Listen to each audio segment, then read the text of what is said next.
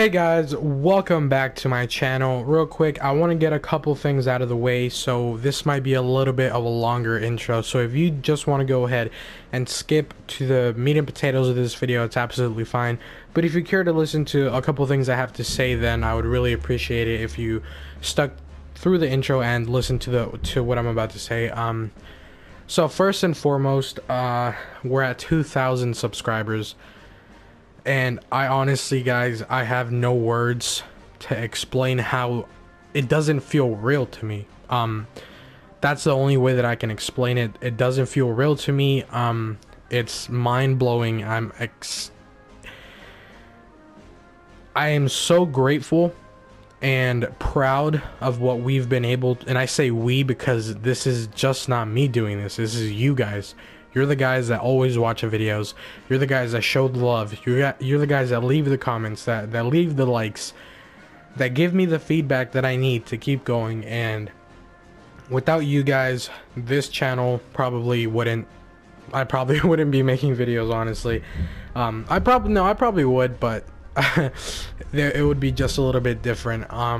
Again, I don't want to come off as me being super desperate and, you know, asking for subs and likes, but it's I have no words. In 2 months we've done something that I tried to do since 2016. In 2 months, 2,000 subscribers. It's crazy, guys. Since 2016 all the way to 2018, almost towards the end of 2018, I gave up on YouTube. Basically, it was kind of like a dream that I thought never was gonna happen.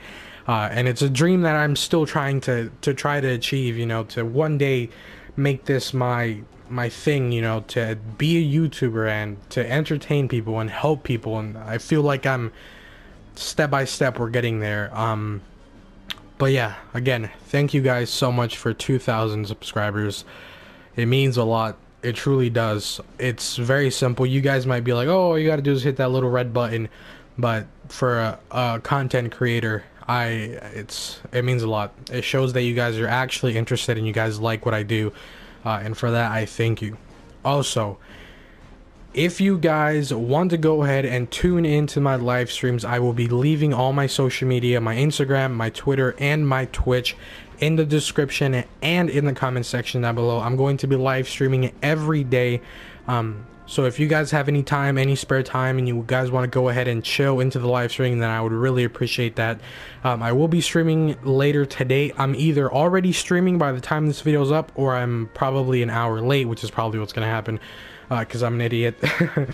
But yeah, I would appreciate it if you stop by and then hit that Twitch follow button so that you do not miss out on any more live streams.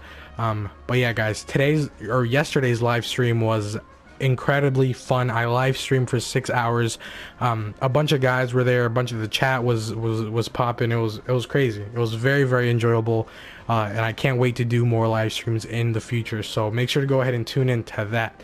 Also, if you want to get the chance to be featured in Friday's top plays of the week video, just remember, send me your craziest Battlefield 5 clips to the email that I will be putting in the comment section down below. Just send me your clips and you might get featured in Friday's video. But with that being said and done, let's go ahead and hop straight into today's video, which should be an interesting one. Alright guys, we've done the assault class, we've done the medic class, and we've done the support class, and last but certainly not least, we're going to do the top 5, or not top 5, I'm actually going to make it top 4 best weapons in the Recon class for Battlefield 5. Now the only reason I'm making it top 4 is because I've only used 4 weapons, so this is kind of biased, you could say. But as you can see, I haven't used the Selb Slider 1906, I haven't used the RSC, the ZH-29, and the Model 8. Those are just weapons that don't honestly interest me, especially the Model 8. It just looks horrible. So yeah, getting straight into the 5th position, we're going to have to give it to the Elite Enfield. This is the beginning sniper rifle you get when you open Battlefield 5. Ever since I first got the game, I haven't used the weapon. I know it's a really good sniper. As you can see, these are the specializations for it: quick aim, custom stock, lightened stock, and variable zeroing. Again, it's a really good gun. As long as you get those headshots, you don't have to worry about how much damage the weapon does. But if you're not that good with headshots, then, you know, this might not be the weapon for you. It's a very decent weapon, a rate of fire of 72 shots, 10 rounds in a clip. And yeah, I can't really give a real opinion on this gun because, again, I haven't used it in a very, very long time. So I really won't go too much into detail, but I've seen people do a lot of damage with this weapon and do get some crazy clips with it. So there you go. Top 4 is the Lee Enfield. Alright guys, now moving on into the third position, I'm going to have to give it to the Gewehr M95. This is the second sniper rifle, or the first sniper rifle actually, that I got to level 10, and I got the gold-plated camo for, which was incredibly painful, by the way. But yeah, I'm giving it to the Gewehr M95 only because there are two snipers that I prefer 100 times over this one, even though this is the strongest sniper rifle in the entire class. I just haven't used it in a long time, and I don't know, I feel like I enjoy two other sniper rifles more over this one, so we're gonna have to go ahead and put this one in the third position. But these are the specializations. Actually, if you're running a sniper rifle, always trust me, always use quick aim over anything. So quick aim, custom stock, light in stock, and variable zooming, or zeroing, my bad. So there you go, this is the third position pick. We're going to go ahead and give it to the Gewehr M95. Here you go. Now let's go ahead and hop into the second position weapon. Now this one is kind of hard for me to pick just because I love the Kar 98. Definitely, it's just the way the weapon looks, the way the weapon performs. It's such an amazing sniper rifle for a long distance that it's kind of hard for me to not put it, it's kind of hard for me to put it in the second position and not the first, honestly. But again, a level 10 weapon. These are the specializations: quick aim, variable zeroing, low drag rounds, and bipod. I love the way this weapon feels. It's very satisfying getting those headshots, especially back-to-back headshots. But the only reason I have it in the second position is because the weapon does feel a little bit slow with the rate of fire of only 49, only 5 rounds before you have to reload, and the reload for this sniper rifle is really lengthy. So those are the key factors why it's in the second position. You know, it feels kind of slow. It's only meant for long to medium distance fights. Even you cannot play aggressively with the sniper class if you're gonna run the Kar 98. I guarantee you that for like that's 100%. You cannot play aggressive with the sniper rifle. It's just way too slow and sluggish. But again, it's a beautiful rifle. It's a very iconic weapon. I love this gun. But sadly, I just can't put it at number 1 because it's a little bit too slow and because of that ammo count. But yeah, giving it to the second position, we're going to go ahead and give it to the Kar 98. It's a very, very good gun.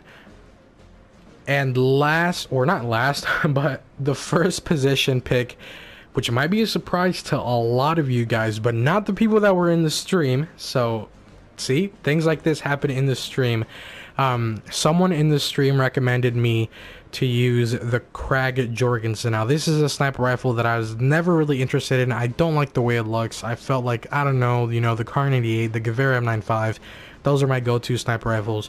But after using this weapon today, my mind is 100% changed. Even though the damage looks low, even though the control doesn't look that good, this gun is incredible, guys. The amount of headshots that I got today with this weapon, the way the weapon feels, how light the weapon feels, how quick, how responsive, I just had to give it to this gun. I just had to give it to the Krag Jorgensen. I thought I was never going to use this weapon. As you can see, it's only a level 5 currently. I can't wait to try and get this weapon to level 10. There's a lot more grinding to do with this weapon, especially on stream. I can't wait to do that. But as you can see, a rate of fire of 55, so it's higher than the Kar 98. and it does have one more round over the Kar 98, which isn't all that impressive, but if you're getting back-to-back headshots, that one extra round can help you in a very crazy situation. So there you go. I don't have any specializations currently on the gun, but let's go ahead and do it live on video so you guys can see what I would pick for the gun. So I would obviously go with quick aim because slings and swivels is honestly very useless. Then I would go with custom stock, machined bolt, so you can improve the fire rate from 55 to 62, which is actually a very good buff. And I would go with the bipod for those long distance situations, when you decide to, you know, play a little bit campy and stay back while your team pushes and try and take out a bunch of enemies from a further distance. So there you guys go. This is my top pick for the sniper class. I have to give it to the Krag Jorgensen. It's a very good gun. If you guys haven't used it, I recommend it 100%. Your mind will definitely be blown by this weapon and how good it performs. And it does look very different from the other guns. If you look at the 6x scope, it's way longer. When I saw it, I was like, whoa, does this weapon have like a special scope or something? Because, you know, it doesn't look normal. If you look at any other sniper rifle, the 6x scopes are much shorter and like a little bit fatter. But yeah, this is the top 4 best weapons in my opinion in the Recon class in Battlefield 5. Hopefully you guys did enjoy this video. Again, if you did, make sure to go ahead and leave a like, leave a comment, and most importantly subscribe so that you help the channel to grow even more and so that you do not miss out on any more Battlefield 5 content coming out real soon. Also, I will be linking down in the description all of my social medias, my Instagram, my Twitter, if you want to get in contact with me, and so that you do not miss out on any updates that should be coming to the channel real soon. And I will also be leaving my Twitch so that you can go ahead and tune into a live stream so that you watch me play live and we can interact in the chat. But with that being said, thank you so much for watching, and I'll catch you guys in tomorrow's not top plays of the week, that's Friday, but I will be catching you guys in tomorrow's video, and hopefully in the live stream that should be going on right now or in an hour from now. So with that being said, peace out guys, and take care.